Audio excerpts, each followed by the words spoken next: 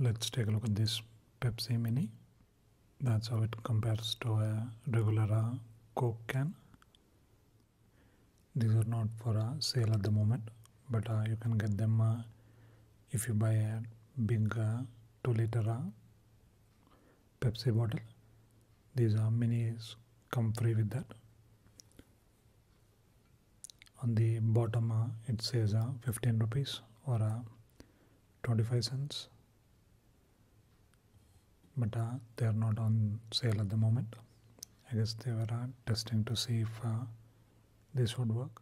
The Pepsi Mini has about 150 ml, whereas the Coke one has 300 ml.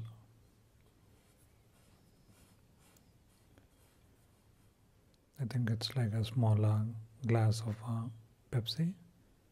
So let's taste it.